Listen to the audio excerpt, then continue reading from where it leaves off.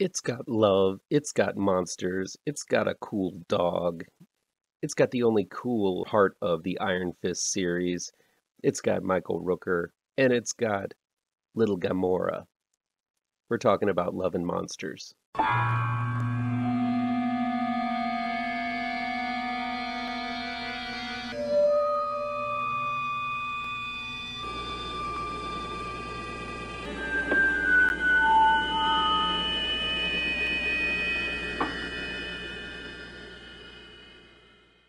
Welcome back to ML Miller Frights, a part of the Kings of Horror Network. I'm ML Miller.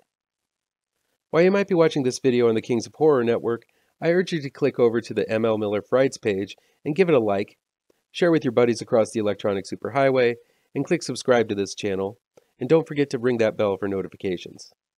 Let's get the word out to new folks so we can make this channel and Kings of Horror Network bigger and better. Be on the lookout for a new Kickstarter campaign for an anthology I participated in called Nightmare Theater. It's a collection of short horror stories made by a whole gaggle of talented souls. The project is being helmed by David Schrader and Clay Adams. I paired up with my pirouette artist extraordinaire, Carlos Granda, for a morbidly fun morality tale about filmgoers who dare break the rules of common courtesy in the wrong theater. If you're interested in fun, scary, and gory horror, please support the Nightmare Theater Kickstarter campaign. Look below for a link. Love and Monsters was just released from Paramount Pictures on demand and digital download. It's directed by Michael Matthews and written by Brian Duffield and Matthew Robinson. When a giant asteroid threatens to destroy Earth, the powers that be decide to decimate it with nuclear weapons. They succeeded, but the nuclear fallout transformed all creatures great and small into giant rampaging monsters. 7 years later, humanity has taken to underground, fending off the occasional monster attack, but living a peaceful and simple existence and making do with what they can.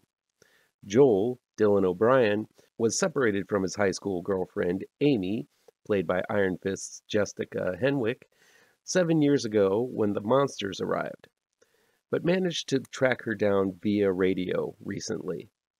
Amy's camp is 80 miles away, and though Joe is not known for his survival skills, he decides to take to the surface and find Amy, hoping to rekindle his lost love. On the surface, Joel meets a dog named Boy and a pair of grungy survivors, Clyde, played by Michael Rooker, and Minnow, played by Avengers Infinity War's Ariana Greenblatt, who help teach him the lay of the land and how to survive the various monsters that roam the surface, savage and hungry to eat anything that moves. Love and Monsters is more of an adventure comedy than horror. Yes, there are disgusting and beastly monsters roaming around, but for the most part, it's a high-stakes actioner. While the premise is a cross between Zombieland and Godzilla King of Monsters, Love and Monsters still manages to be pretty entertaining. This is mostly due to the very likable cast and a sense of humor that is prevalent from beginning to end. Dylan O'Brien is capable as the hapless hero.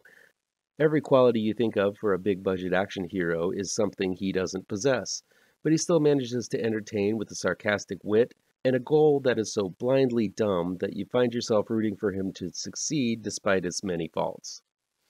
Michael Rooker is always entertaining, and while his role here is much broader than most, he still delivers a heartfelt performance as a gruff survivor who reluctantly trains Joel.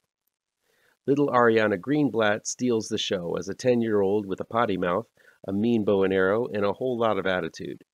It's fun seeing this 10-year-old teach Joel how to survive in the monstrous world.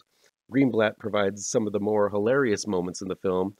Her role definitely derived from the feral child from The Road Warrior with her large matted hair and enthusiasm despite the end of the world setting.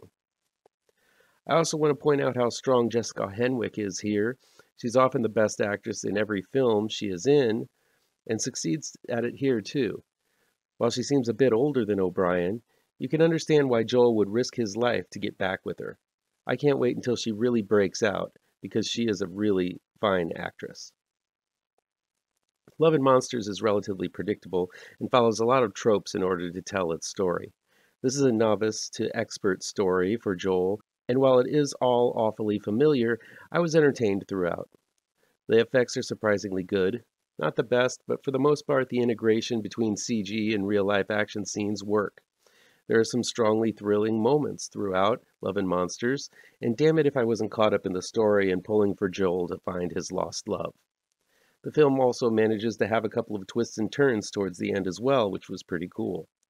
These characters are likable, and the actors played them well. I don't want to oversell Love and Monsters. It's a big, loud, and formulaic adventure romp, but I was caught up in its charm. If you're able to shove aside some of the cynicism for big budget fare, I think you might be as taken with Love and Monsters as much as I was.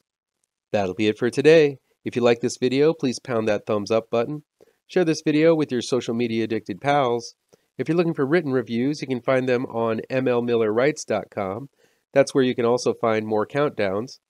Don't forget I have 2 horror comic book trade paperbacks you should look for. Grave Trancers is out right now, and Pirouette is going to be out November 18th. It collects never before published issues, and you can still order it through Diamond Order Code APR 201712.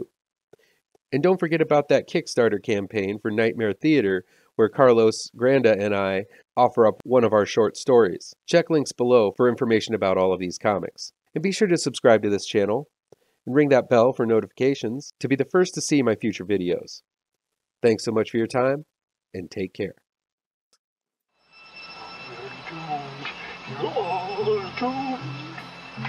You're doomed to live the life you're meant to be, stuck inside your reality. You're